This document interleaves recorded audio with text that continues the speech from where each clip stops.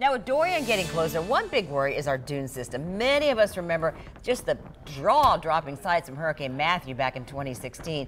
Giacomo Luca is on your side at Jack's Beach, and what are you seeing right now?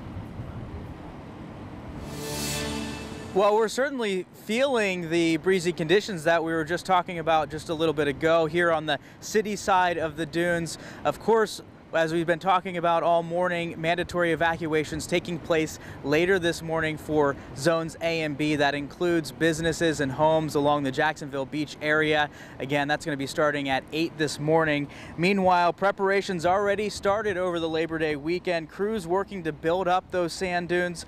Anything possible to keep out potentially hazardous storm surge and rip currents from crashing into the area. The curfew also taking effect starting at 10 o'clock tonight. That's going to go through 6 in the morning until further notice. That's also going to include a ban on alcohol sales.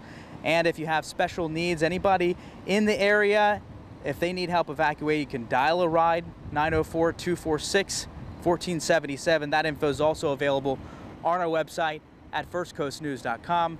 Meanwhile, we are live at Jack's Beach. Giacomo Luca, First Coast News on your side.